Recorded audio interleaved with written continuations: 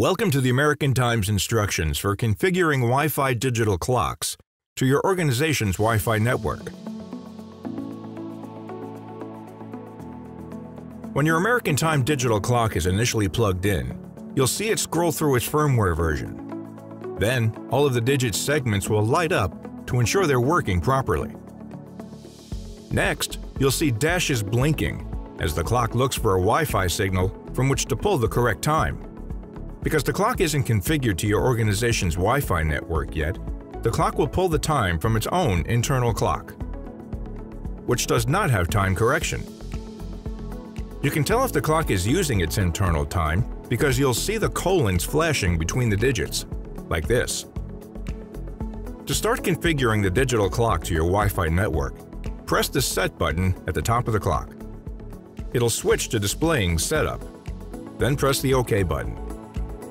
The clock will display Go to 192.168.240.1 on PC.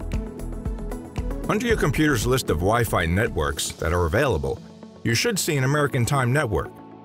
The network name will include the last 6 digits of the clock's MAC address. Select the American Time network.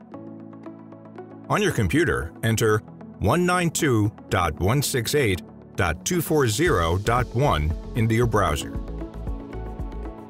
Now you'll see the digital clock scrolling the word Cancel. If you want to stop configuring at this time, simply push the OK button on the clock and it will revert back to its internal time. On the configuration page, you'll see the different options for your clock. Go to the bottom of the page and click the button Wi-Fi Configuration.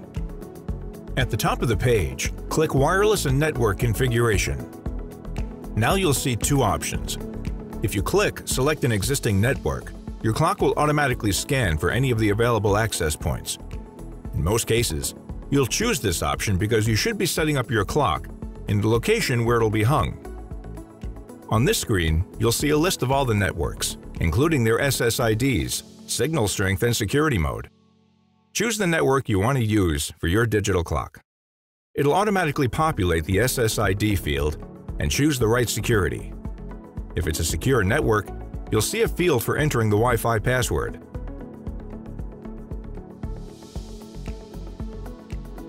When your settings are complete, click Next.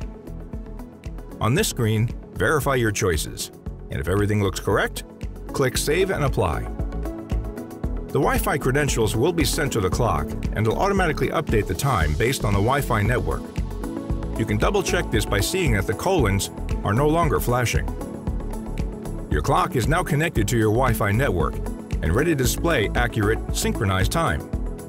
For more technical details about configuring your American Time Wi-Fi clocks, visit american-time.com.